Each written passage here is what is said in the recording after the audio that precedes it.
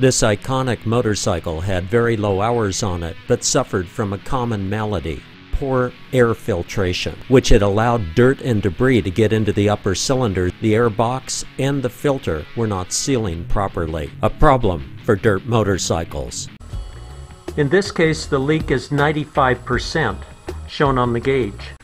This means that 95% of the air that's going into that combustion chamber is leaking out of the engine. That can be past the valves, past the piston rings, past the head gasket if it's leaking, or past a casting crack. So we'll want to pinpoint where that air is going. But we know we have a major problem because the highest percentage of leak that I would want to see is around 20%. And an engine that is brand new and sealing properly should be more like 8 to 10% cylinder leak. To pinpoint this 95% leakage, I'll go to the exhaust pipe, the carburetor intake, and the crankcase breather to see where that air is going, and I should find a steady stream of it with that much leakage. Here's conclusive evidence that the exhaust valves are leaking. Listen to this.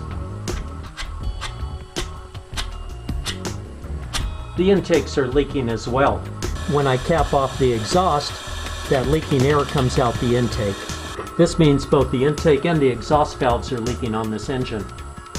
With this volume of air leaking out of the exhaust and intake valves, we can now check to see if the crankcase is also getting air, which would mean that air is moving past the piston rings. It's very easy to observe the amount of dirt accumulated inboard of the air cleaner. This same dirt could have gone past the valves and damaged the valves, as well as the piston rings and the nickel in the upper cylinder.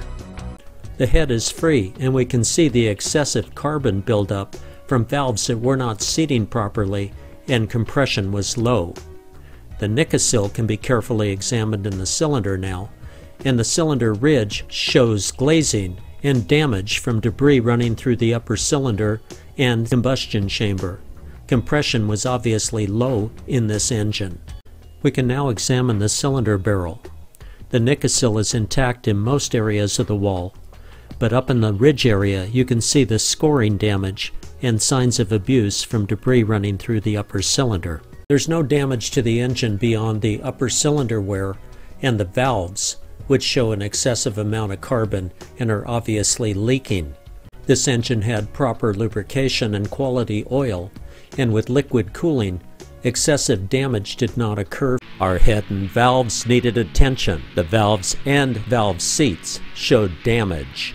This exhaust valve could not possibly have been seating, and there was a major leak of compression and manifold vacuum. After cleaning up the cylinder head and valves, LA Sleeve tested the vacuum seal at the valves and the valve seats. The leak was substantial. 30% of the cylinder pressure was leaking off at the valves. This confirmed our findings from a cylinder leak down test.